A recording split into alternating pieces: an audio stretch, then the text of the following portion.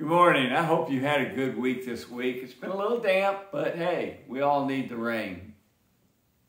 If you're like me, you watch TV, and we watch basically the same channels, but I'm used to seeing people like Andromeda DeBerry, William Shatner, Danny Glover, J.J. Walker, Joe Namath, and some grumpy lady named Martha.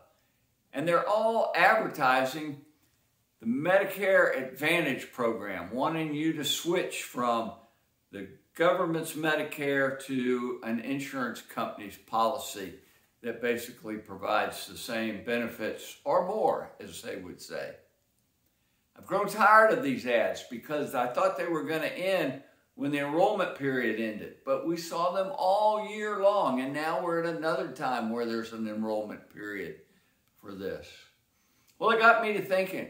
I remember in a marketing class or a marketing seminar that I went to somewhere in my work history or school history, person running the class said that the reason you see the same ads over and over and over and over again is because they work.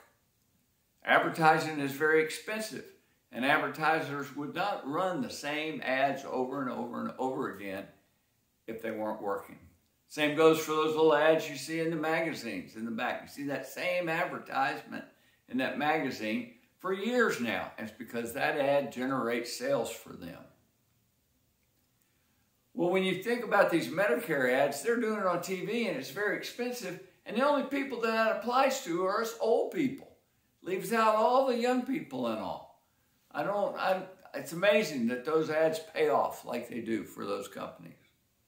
But it got me to thinking, there are things that we need to see over and over again and be reminded of over and over and over again.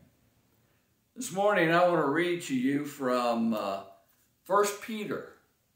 1 Peter chapter 1, and I'm going to begin in 13. 1 Peter starts out by saying, to praise God for giving us a living hope. And then in verse 13, he starts off saying that we need to be holy. Therefore, prepare your minds for action. Be self-controlled. Set your hope fully on the grace to be given you when Jesus Christ is revealed.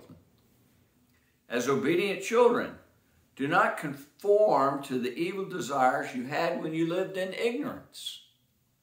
But just as he who called you is holy, so be holy in all you do. For it is written, be holy because I am holy.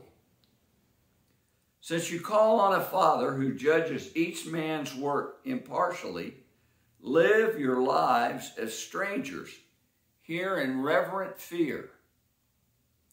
For you know that it is not with perishable things, such as silver and gold, that you were redeemed from the empty way of life handed down to you from your forefathers, but with the precious blood of Christ, a lamb without blemish or defect. He was chosen before the creation of the world, but was revealed in these last times for your sake. Through him you believe in God, who raised him from the dead and glorified him, and so your faith and hope are in God. Now that you have purified yourself by obeying the truth, so that you have sincere love for your brothers, love one another deeply from the heart. For you have been born again, not of perishable seed, but of imperishable, through the living and enduring Word of God. For all men are like grass, and all their glory is like the flowers of the field. The grass withers, and the flowers fall, but the word of the Lord stands forever. And this is the word that was preached to you. Be safe. Stay well out there.